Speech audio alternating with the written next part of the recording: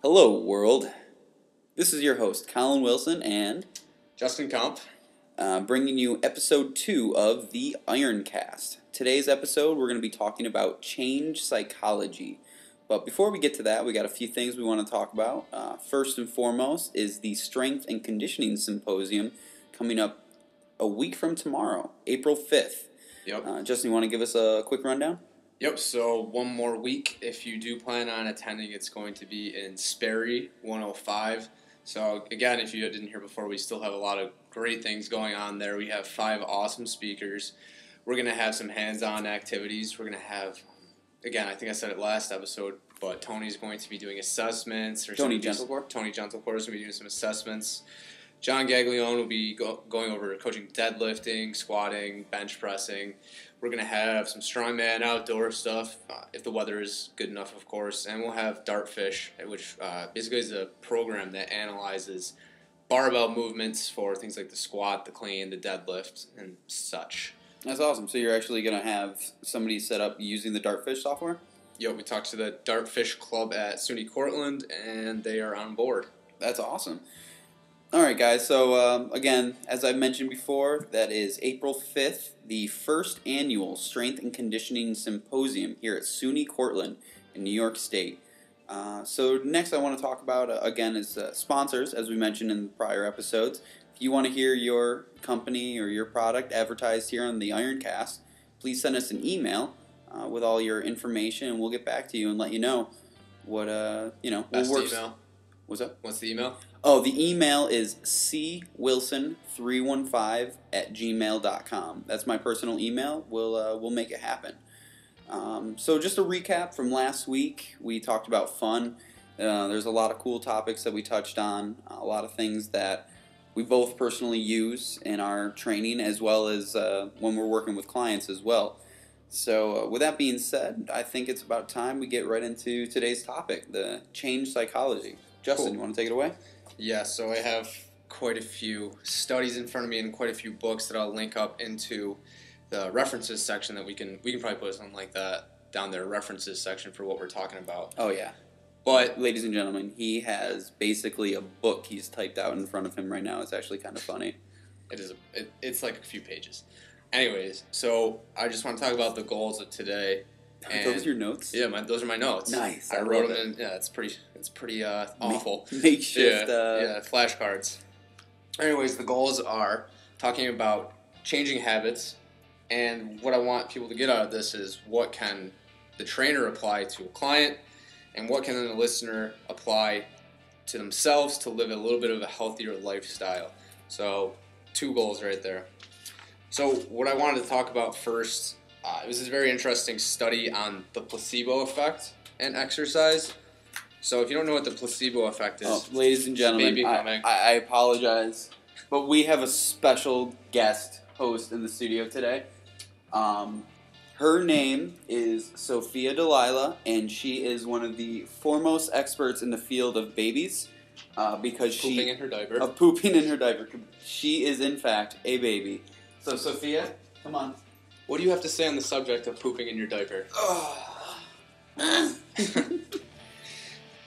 Wise. She does that. She has one. What? She has one in the Oh, diaper? no, she doesn't right now, but she will. Hopefully we can capture it on podcast because she has some epic old man toots. Keeping this PG. We should call her man toots. Man toots? Yeah. All right, so I apologize for interrupting, but Sophia, she deserved an entrance. So back to what you were saying. Yes. Okay. So we kind of just talked about the goals real quick.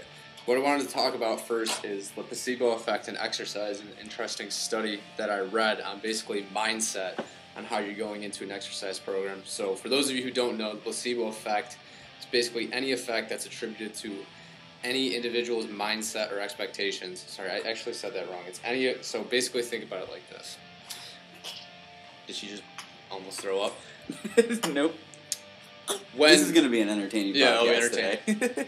So when they do clinical drug trials, they have basically they have a real pill and they have an inert pill, and they have to look at A nerd pill? A nerd pill, so not like a sugar pill, basically. Right. Yep. So they have to look and see, is the actual medicine more effective than the inert, like, sugar pill? So basically it's measuring how powerful someone's mind is. And it's really very interesting. They mentioned in this study, for a clinical drug trial on depression, they found that only 25% of the responses were due to the drug, and actually 51% was due to the placebo effect. Wow. It's crazy. Yeah. And they mentioned things like sham shoulder or knee surgeries, which basically means fake surgeries, where they might give you basically a fake surgery, and that was actually found to be like as effective as a real surgery, which I find is absolutely insane. I think I would be pissed if I got a fake surgery. Yeah, but you don't know.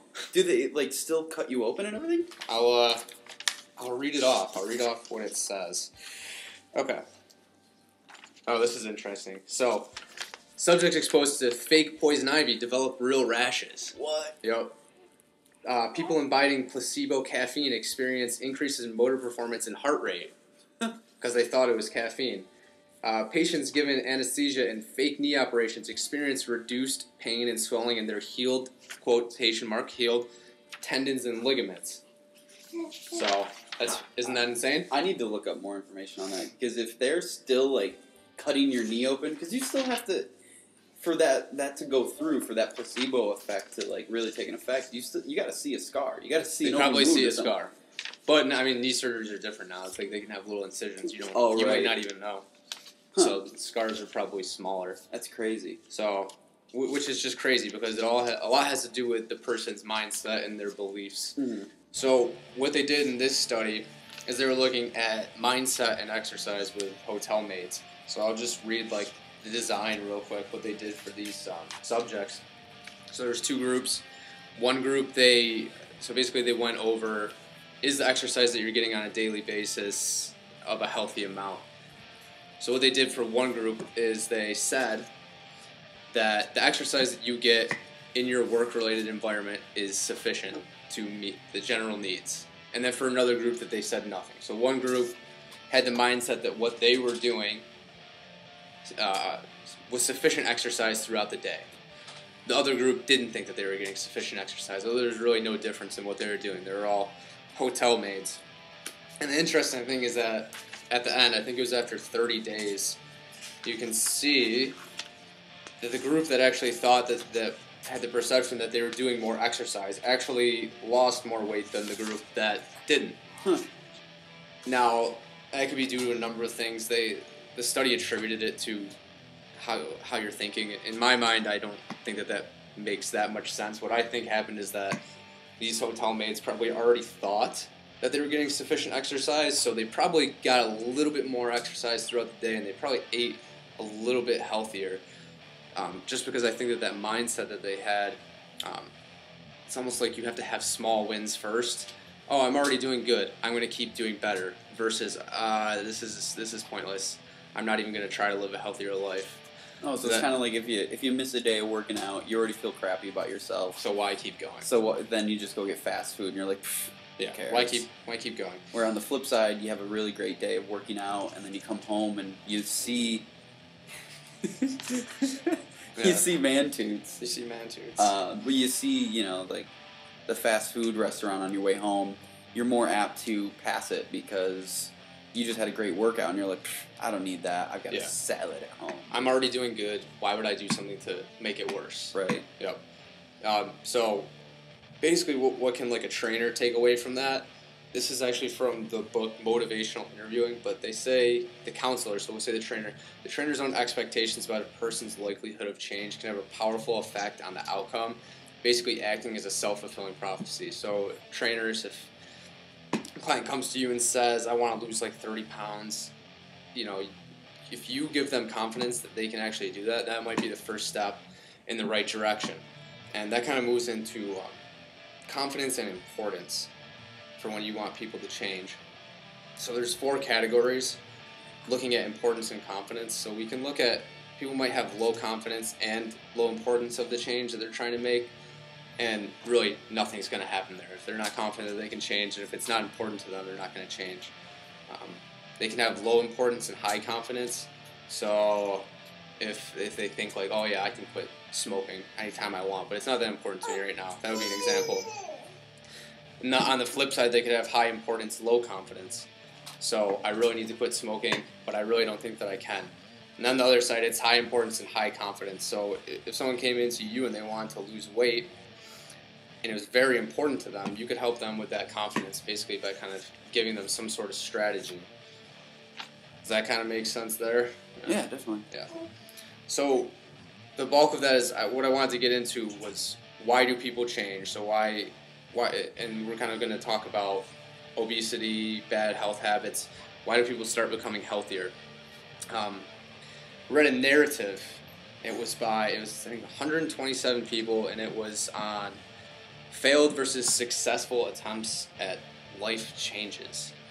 So what came out of this was that a few things. Changers, when compared to non-changers, are likely to take responsibility for their actions when compared to non-changers. And then the non-changers were more likely to mention outside barriers to change. So what do you think? What have you heard for barriers to change?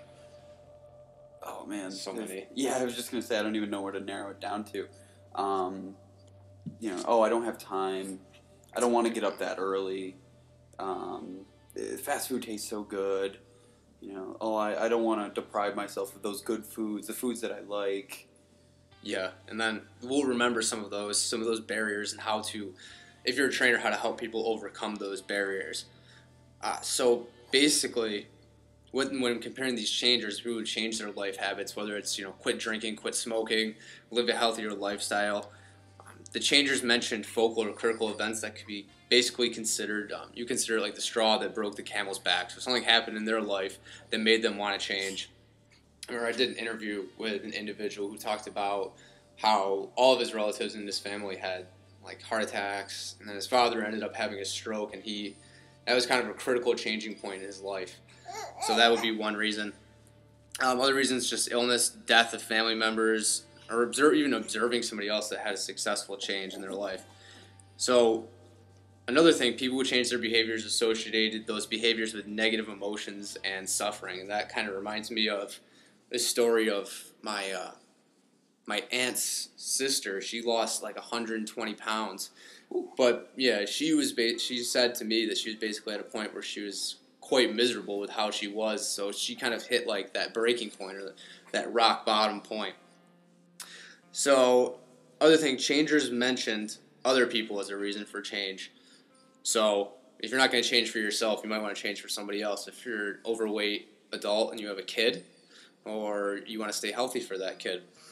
And those were just some of the reasons why people changed. And that's not necessarily in control of the trainer, because that kind of is just events that happen to people by themselves without really any intervention. In fact, a lot of people change without any intervention.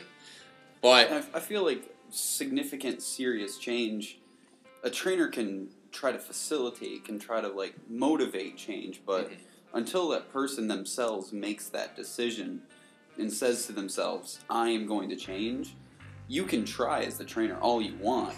Oh man, you really need to stop eating cookies during our workouts. Seriously, that's not helping. Yeah. And if that person doesn't want to, they're not going to stop. So I think it's huge that these aha moments, I need to change. That's a really good point. Something that I ask people and that trainers can ask people, 3 questions just to see their motivation level. What is your favorite color? What? What is the airspeed velocity of an African swallow? Yes. What is that from? Monty Python and the Holy Grail. Oh, I should probably see that. You haven't seen that? I've seen where the guy gets his hands cut, the knight gets he gets cut in half or something. You are beaten! Step aside! No, I'm not! 'Tis but a flesh wound! Alright, segue over. Anyways, the 3 questions that I always ask. And that's, are you ready? Are you willing? And do you feel able to make changes? It might sound the same, but they're really, really quite different. We'll get into that a little bit later. But yes, those are the 3 questions, because if they don't say yes to every single one of them, they're probably not going to change. So we'll break down each one of those questions in a little bit. Yep. Are you ready? Are you willing? And are you able to change? So, Actually, if it's on topic, let's talk about fresh, that. yeah. So those are like the components of motivation. So what willing means is the extent to which the person wants to change. So as a trainer, it's like how can we enhance the importance of this change to these people that we're working with? And I think that's a tough question. Is there have you done anything to help enhance people to change? I mean, it's really hard. It just comes down to, again, as I've said before, and you said before, if the person's not willing to make that change for themselves, it is so very hard to convince them otherwise, because no matter what coercion you use, no matter, the stories, until something happens in their life that's truly significant, that, kind of signals that change, I feel like we can, I don't know, there may be a foolproof way to do it. I sure as heck don't know one. If I'm stubborn as hell. if I'm not willing to do something 9 times out of 9, if you try to talk me into doing something I don't want to do, chances are I'm not going to do it. Yeah, so you have to be willing. Yeah. The one that I think that trainers can help alter is able. So the person might feel willing but not able. It's like they don't know the path, they don't know how to do it, and that's kind of where like a trainer can come in and provide this strategy. So one thing that I do that I've taken completely from precision nutrition is the idea of giving like just small health habits to do pick one habit, picking one habit up basically every 3 weeks. So what habits are is basically behavioral autopilots. So motivation, I think of motivation as a muscle. You can stress it, but the more you stress it, the weaker it's going to be. Hi. Sophia has some thoughts on this topic. Yeah. She had Professor of Dookie. Yeah. Professor at Dookie University. Yeah. Where was I? Okay. Yeah, so motivation's like a muscle. So you put anyone like in a room with Oreos in front of them, eventually they're going to eat it. I know you would. Oh yeah. Yeah. If I didn't deep fry it first. Yeah. It's an inexhaustible resource, so there's only so long that you'd be able to say no to. So that's where habits are really great, because then it's just a behavioral autopilot, and you don't have to rely on motivation anymore. So back to able.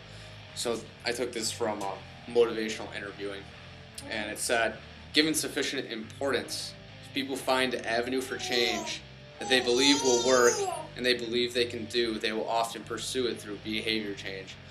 So if someone finds some kind of change important, like I want to eat healthier, and you give them a strategy to follow, then more oftentimes than not, they will do it. So the strategy that I use is just give them one health habit and have them do that for 3 weeks. So some of those health habits include, and this is something that people can apply to themselves, exercise for at least 30 minutes 4 times per week, take fish oil at breakfast, drink at least 8 cups of water, eat at least 4 1-cup servings of vegetables a day, get at least 8 hours of sleep. During each meal, stop when eating 80% full.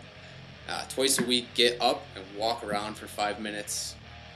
Eat lean protein with each meal. So that was 8. So that would be not at the same time though, right? Nope. Introduce one of those at a time. Yeah, so that would be like a 24, I mean, if you did one every 3 weeks, that would be 24 weeks. Right. Realistically, it could be a little bit longer, but when you're doing one habit, it's kind of a lot easier to stick with than trying to do. Then if you change everything, it's such a shock to your system, you tend to go right back to what you did before. Yeah, it's actually quite difficult to change your whole life at once. So one change at a time is a little bit better. So that's one strategy that people can take out of that. And one strategy that they can apply to their clients is implementing one change at a time. And the last one was, are you ready? So what that means is that if they're not ready, it might not be the most important thing at the moment. So like if someone wanted to quit smoking, they might be able, they know that they're able to do it, and they might be willing to do it. Maybe they have other things going on in their life and they're just not ready to do it. Because honestly, if you're trying to change something in your life, it's going to take a tremendous amount of effort, especially if it's something that's addictive or so deeply ingrained. Right, 'cause especially with like smoking or alcohol, you have those withdrawals. So if you're going through a hectic part of your life right now and you know, somebody tries to, no, you can't have that anymore, and you start now having a physical dependency, withdrawals on top of whatever stressors you're already going through. They're definitely not going to be easy. No, absolutely not. So you have to be ready, willing, and able, and that's just something that I ask all of my clients before I even start talking about changing any kind of habits.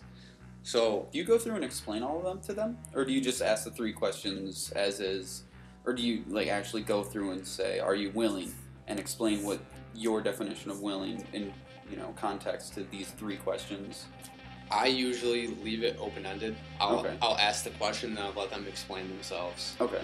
So, And then that goes back to empowering the client, letting them explain to you, not you explain to them. yep, I probably talked about that in class way back when. Did I? Wow, that was like a year and a half ago. So long. So long. Anyways, yeah, that's a good point. You want to say that again?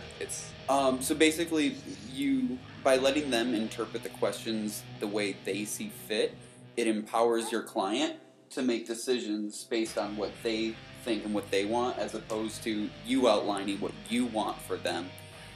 So it gives them a better sense of empowerment over their workouts, over their goals, whatever they're doing. Yeah, whenever God bless you. Whenever I talk about that, I actually call it Inception. Inception. Yeah. It's just like the movie. It's a goal within a goal within a goal. Yeah, exactly. It's when the client generates the idea rather than you. So if you tell a client what to do, they might go into defense mode. So I think we actually talked about it in the last episode. Yeah. So you want to touch on it real quick. Yeah, so I told Colin, you gotta stop eating cookies, and then he came up with a bunch of excuses as to why he can't stop eating cookies. Can't stop, won't stop. Yeah, exactly. Versus if I asked him, what do you think that you need to do to change to meet your goals, he might tell me the same thing that I was going to tell him. But it's a little bit better if he generates the idea rather than myself generating the idea. Because I own the idea as opposed to letting you lease it out to me. Exact mundo. So yes, it's just like an Inception. Inception. So he wakes up and he sells the company, right? I only saw some of that movie and then I fell asleep. You did. Yeah, I went into dreamland. Within the dream? Within the dream. The dream was that I was watching Inception, and within the dream I fell asleep. What if we're all just in a turtle's dream in outer space? Oh, what is that? It's Always Sunny? Yeah. Yeah. Okay. Yeah, exactly. Let's move on to some other stuff, which would be, okay, so we did ready, willing, and able. Those are questions that you want to ask. I think another big component of change, if anyone's trying to make change, is the environment. And you talked about that for a second earlier before we talked. Yeah, I mean, I can say from personal experience, and I've also read a really interesting and insightful article on craft.com. It was from a while ago, but I'm sure if you searched for it, you could find it. It was like 5 or 6 things I learned as my time as an alcoholic. Mm-hmm. And it was really crazy to hear some of the things that this writer offered in terms of insight on his experiences, because one of the things he talked about was environment and how certain friends of his, he would hang out with them often. Mm-hmm. The thing that tied them all together was that they all drank. So he would be going out with these friends because they were all he knew. They were his only friends that he had at this point in his life. And they would just go out and get hammered 5, 6, 7 nights a week. And he was fine with it until he started finding that other areas of his life started to degrade. Mm-hmm. And he wasn't happy anymore. And he realized it's such a lonely existence, because to get rid of these friends who are the only friends you know, the only friends you have at the time, but they influence such bad decisions, and when you're around them, you take part in bad life choices. Mm-hmm. I'm not saying drinking's bad life choice, but alcoholism probably isn't the most productive thing in the world. Not. In terms of a lot of stuff. But he found that by making the stand, he got to the point in his life where he was like, I need to stop. I need to change. he had that aha moment. Yep. And he stopped hanging out with them. And he found, I mean, he had those withdrawals because he built up a dependency on alcohol. Once he was able to get through that initial period, he was so much healthier. He was so much happier. He found new friends with hobbies, interests more akin to what he liked. So he, instead of partaking in these unhealthy choices, he now found a new group of friends who partook in more fun things. Like he's big on video games, so he found like a better than getting hammered. I guess. Yeah, way better. World of Warcraft. I don't know. World of Warcraft, I think, is actually physically addicting. I know some people who have thrown their lives away in that game. That is not a joke. That's awful. That is sad. Yeah, so it's one of those things where the environment, who you hang out with, you've mentioned it before. I think it's a quote by somebody bigger than us. Yeah. You are the sum of your 5 closest friends. So if your 5 closest friends are all going out getting hammered, 5, 6, 7 nights a week, chances are really good that you're going to join them for 5, 6, 7 nights a week. So if you can find a different circle of friends, like I know our circle of friends, what do we all do? Powerlifting. Yeah, I don't. I lift lighter things than you guys. But you're lifting them. I am lifting them. Yeah. I do like to lift things from the ground up. Yes. Yeah. I love doing that. Way better than going out. Oh yeah. That's but that sounds like a focal point. So that was one of the reasons why people. Do you want to quote Arnold on the feeling of lifting? No. No. Okay. I don't want to quote Arnold either. I don't. If you know the quote, you can laugh to yourself. If you don't know the quote, don't look it up. Look it up. Look it up. Look it up. In that, you made a really good point. For focal points in that narrative on the failed versus successful life changes, one person said, they didn't say what the habit was, but they said the ultimate reason that I eventually did it, meaning changing the habit, was that I knew I would be dead within a few weeks if I didn't make that change. Ooh. Yeah. That's a big focal point. Oh yeah. Yeah. So another person said I became disgusted with my life and decided that I had enough. I think that person was a hippie. I'm serious. I'm done being a hippie. Yeah. I'm dead serious. I think that's what they said. I think she was a hippie. Is this from a research study? This is from a research study. Okay. Do you have the title? I do. It's like personal narratives of failed versus successful life changes. Okay. Just in case any listeners took offense to the hippie comment, you can look it up for yourselves and actually see. It is science. As long as they said hippie. Yeah, they did. Their words, not ours. And in another study, it was about the spread of obesity within social networks, and this is actually frightening. So get underneath your covers. Okay. Everyone, take a seat. We're all set. So they found that the odds of becoming obese increased 57% if a friend who became obese in a certain time frame, or if a friend became obese within a certain time frame. They found what they did in this study is they looked at different kinds of friendships. One was, does one person perceive the other person to be the friend? So one person might say, oh yeah, he's my friend. And then the other person would be like, nah, not really. So just those are options. Somebody I work with. Yeah. And then then you could have the other option of being mutual friends. So both of them agreed that they were friends, so they probably hung out a lot. This was scary. So when they considered themselves mutual friends, if one of them became obese, the other person had a 171% chance of also becoming obese. And then the other ones were the odds. I just have yeah. How did they derive 171%? I don't know. It's science. Because isn't 100 just kind of like, isn't that supposed to be? Isn't that supposed to be enough? Yeah, 100 is like absolute certainty. Well, I'll tell you, if I'm buying a supplement that says 171% increase in muscle growth, maybe it's, I don't know. That's a good. I'm gonna have to take stats again. It's either between that or killing myself because I don't want to. I really don't want to. Yeah, that's not even an option. No, so that's not even on the table. It's taking that right off. Yeah, I'm not. I'll take stats. I won't. Don't worry. I won't do that. Yeah, I took stats. That was awful. Although we did do a kind of a cool survey. That was interesting. I actually did learn quite a few things that I still use in terms of Excel. Equals. Yeah, it's intense, But I think that if anyone wants to read research, it's important because now I'm just like, yeah, I don't know how they got 171%. But they did. Yeah. They're smarter than me, so I'm going to take their word for it, which is not the best approach. Which actually, I definitely think that should be another topic of one of these podcasts. Because there was remember that red meat study a couple of years ago? So it's getting a lot of backlash now? Well, no, I don't know if it's getting backlash now, but I just remember one of our professors in our department, in the fitness development department, brought it up and mentioned it in one of our classes. He's like, oh, if you eat bacon, you're 33% more likely to die. And I raised my hand. I was like, aren't we all 100% likely to die eventually? Yeah. And then, he's like, oh, yeah, that's a good point.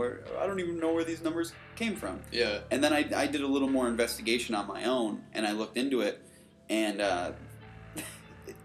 one of the authors of the study was Dr. Dean Ornish. Oh, well, the proprietor of the Ornish diet. If you're unfamiliar with that, it's all vegetarian, no meat.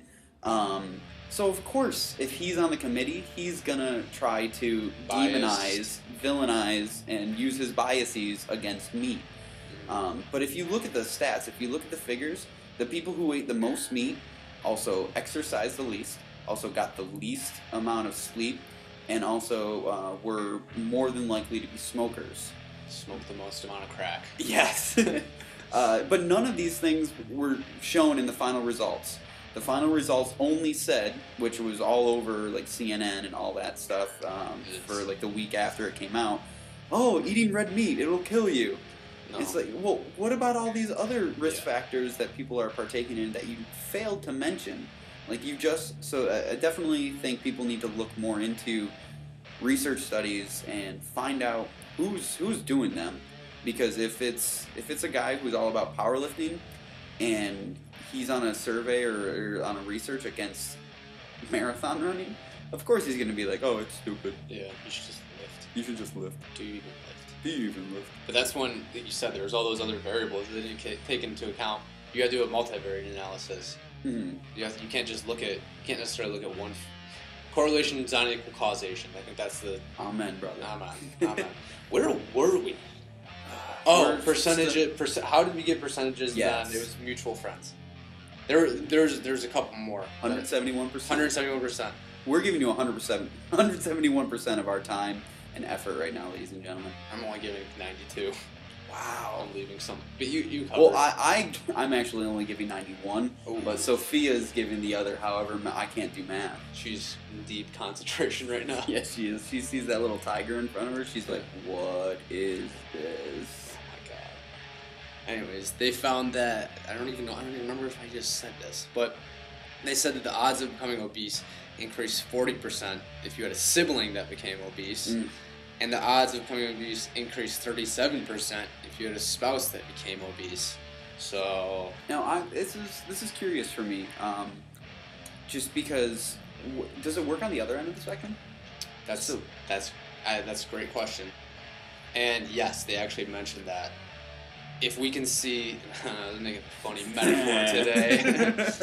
If we look at it this way, if we see that negative health habits affect other people, certainly it can happen the other way. Is that what you mean? Positive health effects can affect other people.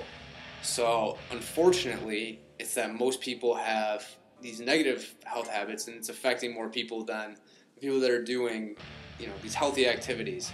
So, this is one of the things that really irks me. Mm-hmm. Really grinds my gears. Yes, Lindsay Lohan, right? I was going Peter Griffin on that one. But he's like Lindsay Lohan. Oh yeah. Like, what do you want from me? She does grind my gears. No, this is one of those things. It's a really, really interesting dichotomy in just, I don't know if it's just American psyche or just human psyche, but if you look at in your study, you've got two friends, one becomes obese, so the other becomes obese. Let's call that the negative outcome. Yeah.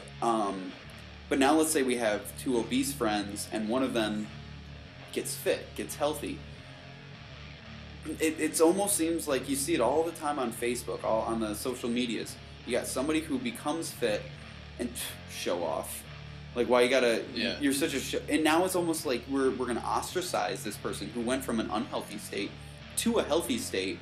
Is it because we're self-conscious? Is it because we're insecure? Is it because we know the amount of hard work that they put into getting healthy, and we're not willing, we're not ready, we're not able to do this? Like, it's just such an interesting psychology. And there was actually an article circulating on Facebook the other day about how like the fit community is shaming people. Yeah.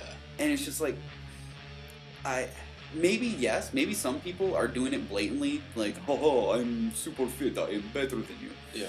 But I'm pretty sure most people are just proud of the hard work. Anytime you do hard work on something, it's human nature to kind of want to, like, I don't want to necessarily say show it off, but just be proud of what you did, what you've accomplished. And again, these people are making healthy life choices. They're doing healthy things. Unless you're a bodybuilder, then you're not doing healthy things. Yeah. You're starving your body of essential nutrients, and it's probably better than being obese. It is probably. Well, I don't know. If you do it right. If you do it right, yeah. There's certain things that I feel like can't be healthy in the long run, especially the mental aspect, especially for female competitors. I've talked to some female competitors about the repercussions of the day after the competition, and when you look at yourself after having your refeed meal, and you're just like, oh my God, I want to look like I did yesterday. It's just... That's what I was saying. I was destructive. Just saying, I don't cut nearly as much as a bodybuilder, but I was saying I cut weight for powerlifting meets, and I have the ideal body of my dreams in between the time that I weigh in to the time that I find a jar of peanut butter, and that's like 20 seconds. So get all your I Instagram snap off pictures. as many selfies as I can, and then I eat my peanut butter. It's a beautiful thing. It is. Yeah, it's so interesting how we shame those who have made healthy life decisions. But on the same token, people who have made the healthy decisions do, on occasion, go through, oh, I'm fatty, like stuff like that, which is just uncalled for. Yeah. People should just abide by the golden rule and everybody will be fine. When I started lifting, there's definitely people that would poke fun at me. Like, oh, you're going to the gym? Yeah, I'm going to the gym.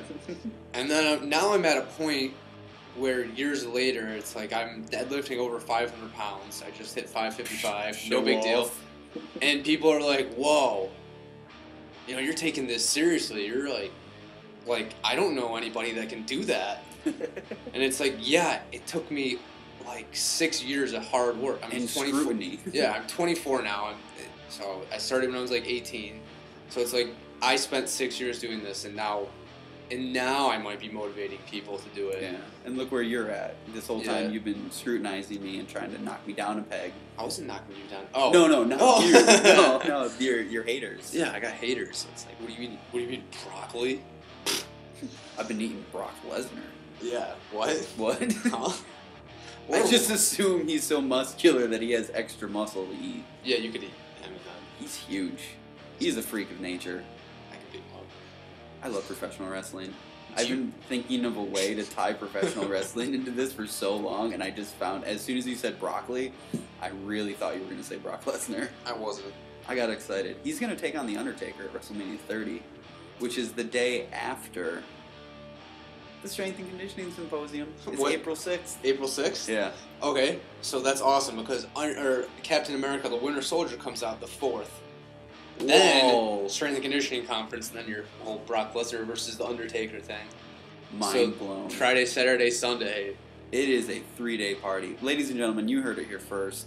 The Plaza Movie Theater here in Cortland, New York. I'm not sure what time it's going to be on. Actually, it probably won't even be there. It is April. It's not May. I'm not wrong, I hope. Am I wrong? They've been advertising a lot lately.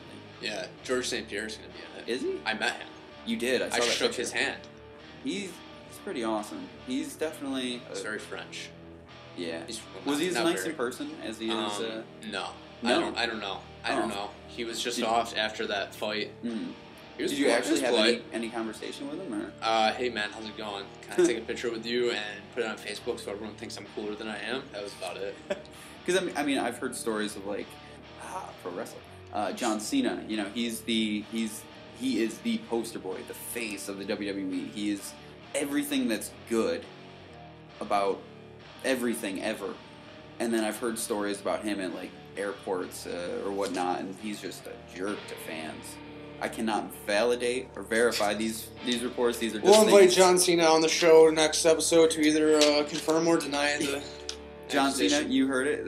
This is an open invitation if you'd like to defend your honor. Also, we heard that you have a third nipple hidden on your butt. So again, if you would like to defend these accusations or deny them, this is the place to do it. Air your grievances here. Let's go back to... Back that was to- like 4 minutes. Yeah, but that was 4 minutes of Yeah. solid gold. Yeah. Okay. Real quick. Last stats, I promise. Oh, God. 'Cause I thought that this was also interesting. I think that's why I got off topic, because we started stats. talking math. Yeah. I swear I have Asperger's. As soon as you brought up math, I was like, don't care. Oh my god. I'm doing more math. Just, it'll be quick. Bear with us, folks. It'll be quick. So, the study, which was actually massive, it had over 12,000 participants, Another number. which is massive. So they had main subjects, they called those subjects egos, and they had people that had interactions with those subjects, and they called them alters. Yeah, so you read it. Yeah. And they said that the risk of obesity among alters who were connected to an obese ego was 45% higher in observed networks when compared to random networks. So if they were related to them. At 2 degrees of separation, it was 20% higher, and at 10 degrees of separation, at 3 degrees of separation, it was still 10% higher. So you might not even know these people, or they could be influencing you somehow. So can you put it in real, just Zombies. stupid, It's like stupid- zombies. So if you stupid get bit by a layman terms. zombie, your zombie friend. Alright, so yes. Okay, let's not put it in zombies. So I think No, zombies has 1 degree of separation. No, with 'cause teeth and you. If I bit someone, they turn into. I'm a zombie right now. Mhm. I bite someone, they turn into a zombie, and they turn their friends into zombies. I'm just thinking about it as obesity. Wait, so Walking Dead season finale Sunday. oh yeah, Yeah. ooh. Anyways, So that means 2 Sundays in a row we have some. yeah, but I can't watch it until Monday because I don't have cable, so I get it on Amazon. So that's 4 You days in a buy row. it? Yeah, I do. Oh wow, It's like $1.99. Money ain't a thing. money ain't no thing. Yeah. So what you're saying is okay. So we'll say the alpha, the first, Yeah. the ego. Sure. Okay, and then you have like 6 degrees of Kevin Bacon, Yeah. but only 3, Yes. and we're still At 4, talking bacon. at 4 degrees, there was no real. They couldn't find a relationship. Okay, so I don't even need to know the ego. So the ego's sister, the sister's boyfriend, and I'm best friends with the boyfriend. Yeah. Just because I know the boyfriend of the sister of the ego, I'm 10% more likely. Yeah, but that's just percentages. It's like, is that clinically relevant? I don't know. That's But it's still seems something. pretty interesting to Yeah. even like calculate, I guess, because I mean I feel like everybody knows an obese person just Yeah. because of the such high numbers in America at this point. Mm-hmm. Hell, right now I'm for my height, by the BMI charts, I'm technically obese. Obese, not overweight. I'm overweight. I might. Well, I don't know. You're probably I might be- overweight. You're yeah. not obese. Okay. I don't know. I'm like 26. I think I'm 27. Okay, you're fine. Okay. Fatty. Thought 25 and over was 25 and over is overweight. Oh, 30 and over is obese. yes, good. Mhm. Okay, thank God. Oh God. It's like that Chappelle Show episode where it's like, what are we going to do about the obesity epidemic? We're going to raise the criteria for what it takes to be obese. What? I've never seen that episode. Really? Is that like the hidden? The 3rd season? Yeah. Maybe? I don't know. I've got all the seasons. I'll let you borrow it. Okay. Yeah, it's hilarious. It was when he was pretending to like go for office. When he's George Bush or what? Well, I don't No, know. when he was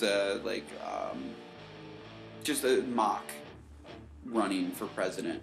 He's well, what are you gonna do about the obesity raise the epidemic? criteria. Yeah, so instead of your BMI has to be 30, it's now like 40, and he's like he goes around interviewing people. He's like, how do you feel that you're no longer obese? Oh man, I knew if I just stuck to it long enough. I would get there. It That's feels great. so great to be overweight instead of obese now. That's great. Yeah, That's awful. we'll have to link that. We'll find that clip. It's funny. Okay. Stats. On top. I'm done with stats actually. So that's just the people that you hang out with. But what about like the actual physical environment where you are. And the way that I think about it is this, is that you're not going to escape a poor physical environment in the United States. It's so much easier to eat bad than to eat healthy. In fact, Oh yeah, one it's strategy, cheaper. yeah, one strategy was to put healthy grocery stores in poor neighborhoods that didn't have that option. And they actually found that just putting healthy food stores in within close proximity did not guarantee that they would shop at those stores. So it's not even that simple. It's like if you put it there, does it mean that they'll go? Actually, it doesn't. So even if presented with a healthy option, it doesn't mean that they're going to take it. Right. Which is crazy. Which is why change is so difficult. I feel like that there's like I mean, obviously there's probably a myriad of reasons for that, but off the top of my head, first and foremost, if you've got a family of 3, 4, 5, more than just yourself, it's so much easier just to tell somebody what you want, they make it, you bring it home, than it is to actually go home, prepare. Plus, more often than not, because of the economic disparity in America right now, you got families working 2, 3 jobs just to pay rent. Who has the time to sit down and make a meal anymore? So it's not only, it's out of necessity that I feel like people are ordering bad food. It's not even they don't want to do it. I mean, some probably do, but I think it's out of, I literally physically don't have time between leaving job A, picking up food, bringing it home to my family, and then going to job 2. It's just, and then obviously the price tag, if people are working 2 jobs just to pay the rent, how the hell are they going to afford now, organic, free range, which is another topic that we need to talk about, because the criteria to be able to call your product organic or free range is extremely lenient. So as long as you meet like 1 or 2 label checks, like the checklist or whatever, you can still have a myriad of other things that are not organic or not free range. So make sure you look into that in the future if you pride yourself on your organic free range stuff. What was I just going to say? You just made another good point. Oh, we were talking about how if they put healthy grocery stores in poor neighborhoods, they still didn't go. Oh yeah. And a lot of that just has to go simply down to habit. What did you habitually use? Those M&Ms. No, they're cough drops. You want one? Oh, no, I'm good, thank Are you. you sure? What kind of it? Peppermint? Yeah, whatever, I'll try it. Why not? You don't even have I like to coat my throat. Yeah. Yeah, so just because it's there doesn't mean that people are going to go there. So, and even if we look at, you said it, barriers to eating healthy.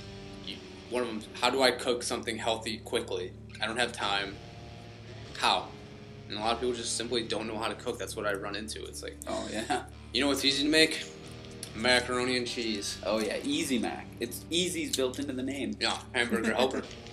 But those are just a few barriers. That's actually something I never even thought about, was just not only is it expensive to buy the good food, but just the expertise on how to make it actually taste good.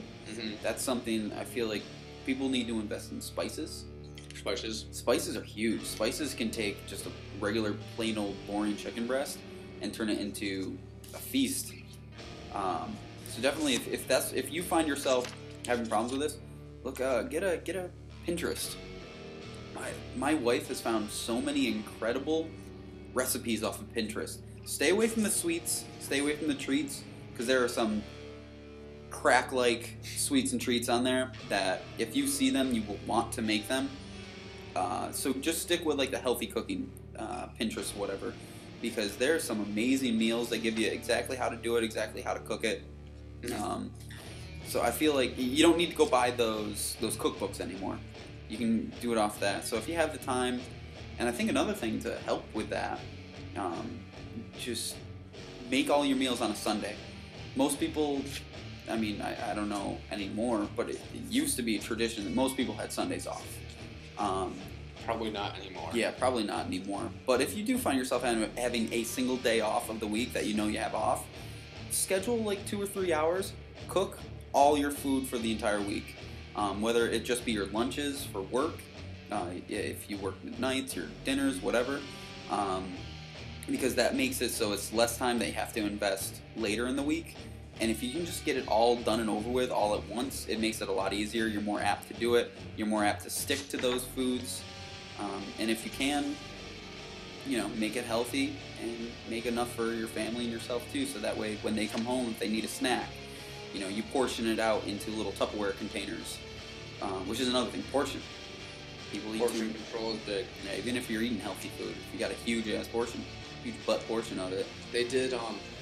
Talks about this in the book Switch on portion size. They had big popcorn buckets, and they thought that people were just eating all this popcorn out of like gluttony, but it just turns out it's because it was a big portion. It was just in there. movies, they're just gonna eat it because it's there. Give them a smaller portion. They'll eat less and they'll be fine with it. So bigger size equals eating more popcorn. Yeah. Okay. Did I share the example of the environment change already with one client? I don't think I said it. No, not yet. So just a personal story. I had a client come in to me, and she had always, I wrote this in the link we'll put up, and she had always ate pretty healthy during the day, but on her way home, she would pass by multiple fast food restaurants, and that was when she would screw up.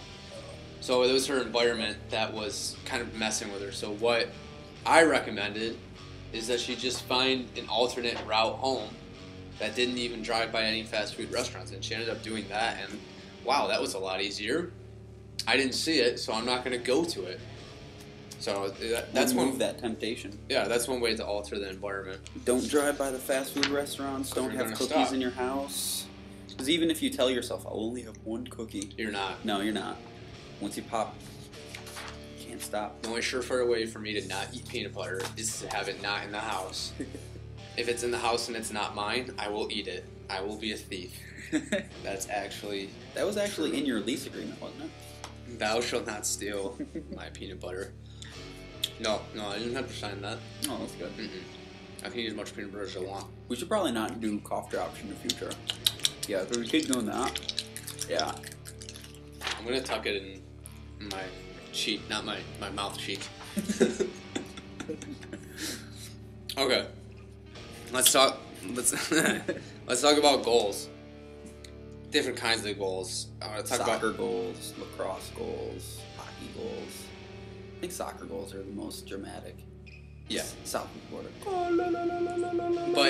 But I meant like not those goals. Okay. Yeah, like there's two different kinds of goals. You can have outcome goals and process goals. So a lot of people come into you as a trainer or as yourself trying to make a goal, and you'll have an outcome goal. So that might mean I want to lose 30 pounds. When you really should be focusing on the process. Losing 30 pounds isn't guaranteed in a certain time frame. But a process goal might be I'm going to eat vegetables with every meal. That's a process goal that's easily identifiable. And that's what I encourage a lot of people to do. Did you do that? Yes. Those process goals will get you to the outcome goals. So basically, focusing on distant future makes it easy to kind of say, oh, I don't have to do this now. So if you're just thinking about some version of your ideal self a year away from now, it might not seem like you have to do it. But if you're thinking about week to week doing these certain habits like the ones that I mentioned earlier, those are a little bit better goals to set than those outcome goals of I want to lose 30 pounds. Any thoughts on that? No, I definitely agree, because it's so easy if you have a long-term goal that's your only goal, the outcome goal. It's easy to lose sight of it sometimes because you can justify things to yourself. You can make excuses like, oh well, it's just one Taco Bell run. I'll still eventually get my outcome goal. Now it's just a day later. Whereas a process goal, if you make a process goal like I'm done eating Taco Bell, every time I feel like I'm gonna eat Taco Bell, I'm just gonna have a piece of celery. I don't know. That's obviously really stupid. Awful. That's a terrible substitute. But yeah, having those process goals, they keep you on track. I actually had a professor for business. He talked about because he used to and still does fly planes. It's what's his name? Ward. Yeah, he was an awesome teacher. Yeah, he was. Very controversial, and there's a lot of things that I didn't have enough self-confidence to kind of raise my hand and argue with him about, because he has his opinions, and he's not afraid to say them. If I had the confidence that I have now, back then, I would have loved to have raised my hand and, like, rebutted his his points. But he brought up a really good point about how when he's flying, when you're landing a plane, you have set points along the way. The more set points you have, the more you know you're on track. So when you're, I'm going to make up these numbers completely because I have no idea the actual flying terms. Let's say you're 500 yards away from the landing strip.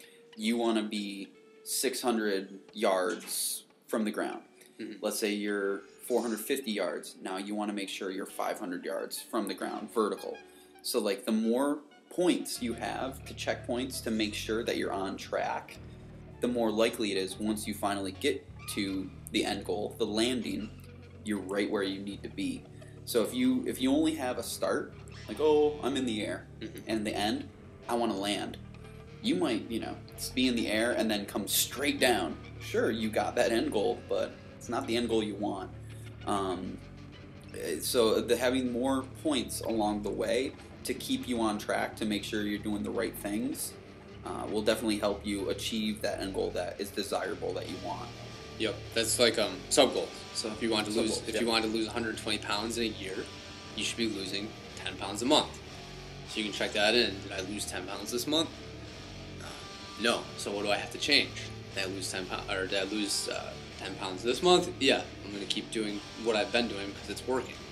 Stuff like that. I'm trying to think. We've been going on this for a little while. Yeah. With approximately 50% random stuff. But that's okay. I would definitely say we're at least maybe 43% random stuff. 43% random. Stick with the numbers theme. Numbers. I'm trying to think of what else we have here. Anything else, or also kind of give some like closing thoughts here? I guess this would be closing thoughts. Let's just close the thoughts. Okay. So closing thoughts here for a trainer working with somebody, or for a person who wants to change. You must be ready, willing, and confident to change. So that's motivation. You want to look at who you hang around with. So that's your environment. You also want to remove yourself from environmental cues that trigger bad habits, like what I said with my client, how I had her take a different path home. And let's see. Another thing, make one habit change at a time. So those 8 habits that I kind of mentioned can be good. So those are good ways to change. We'll link up references to further reading that might be able to help trainers, that might be able to help people. So I think that's about it. Yeah. Basically, people, if you want to make change, you have to be ready. You have to be willing. You have to be able, as you said. And sometimes it's not easy, because what seems like a simple task, like if you just have the end goal and you say, oh, I want to lose this amount of weight, that's super easy to say, but in practice, it might actually be way more difficult to realize than you think, because of unhealthy behaviors, unhealthy environments. So it might actually be a more daunting task than you originally first realized. So by setting those sub-goals, by setting those process goals, you allow yourself trial and error almost. You give yourself a chance to realize, like, okay, so I'm going to start losing weight. Going out with my friends 5, 6, 7 nights a week, drinking, is not conducive to this. So the first thing I'm going to do is I'm going to cut that out. After, you've found a new group of friends, which this could take a while. It's not easy. This is not a quick overnight success story. This is something that it takes time. It's not easy, unfortunately. But the best things in life never are, right? Mm-hmm. So don't get discouraged. It takes time. Once you do surround yourself with that positive environment, you want to surround yourself with people who are supportive of your goals, and you're supportive of theirs, because you guys all have similar ideas, similar goals. So if you surround yourself in a fit community, chances are good that you're going to get fit, they're going to get fit, and everybody's going to be inspired by each other's hard work. So once you've done that, then you can start making another change, and then another change, and then another, slowly but surely. Eventually, these little things will build up. It's like that old credo, how do you eat an elephant? One bite at a time. You don't try to eat it all at once, because you're going to die. Yes. You will die if you try to eat an elephant all at once. If you take little tiny bites, you can chip away at it over time. So the moral of the story is change psychology. It takes time. It takes effort. Don't get discouraged. If you need a buddy, if you need a confidant, an accountability buddy. There you go. I'm huge on accountability buddies. My best friend, he is my accountability buddy, whether he realizes it or not. I text him every day with the workouts that I'm doing, just so he can either say, well, that sounds too easy, or have him go, woof, which is Buzz's girlfriend. Woof. But for me, with stress and lack of sleep from having a newborn baby, she's about to be 6 months, so I guess I can't even call her a newborn baby. That's me. I'm so famous.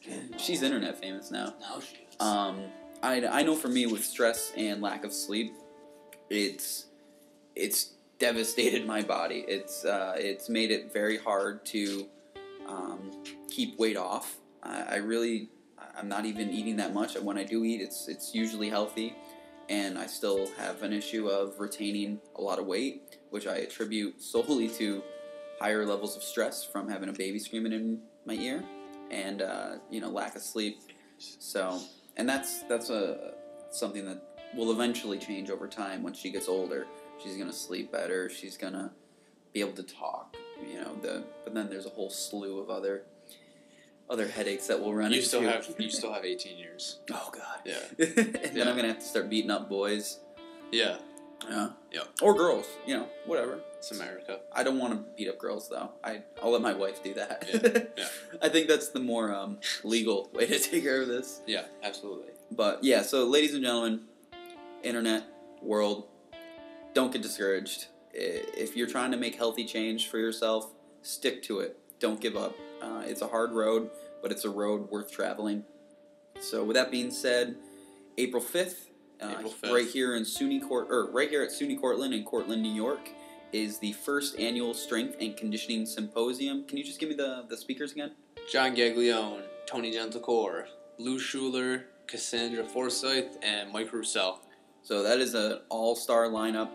If you guys are in the area, if you can get in the area, please come check it out. It's going to be an amazing time. There's going to be so much interaction with these people while they're talking outside of the area, because these are all really, really cool people. They're all down to earth, sociable, so you'll have a great opportunity to ask questions, get to know them, and learn a whole bunch of stuff, because there's going to be a lot of activities associated with it as well. So if you go to our website, bloodandiron315.com, and go to the sidebar, there is a link for the registration. Just click that. It says Strength and Conditioning Symposium. Click here, and you'll be redirected to the registration page. Fill that out ahead of time, and you get a price discount. If you don't, you can register day of. Registration begins at 8:30. Any and all relevant information is on the website, correct? That is correct. All right, so make sure you come out to this, guys. It's an extremely awesome opportunity. You get CEUs if you're NSCA certified. So if that's not enough incentive, I don't know what is. So WrestleMania, April 6th. It's going to be great. Captain America. Captain America, April 4th. That actually looks pretty cool, too. Yeah. I'm not going to lie. The Winter Soldier looks pretty boss. So, again, bloodandiron315.com is our website. And this is episode 2 of the IronCast. Thank you so much for checking us out, guys. Have a great day. Peace.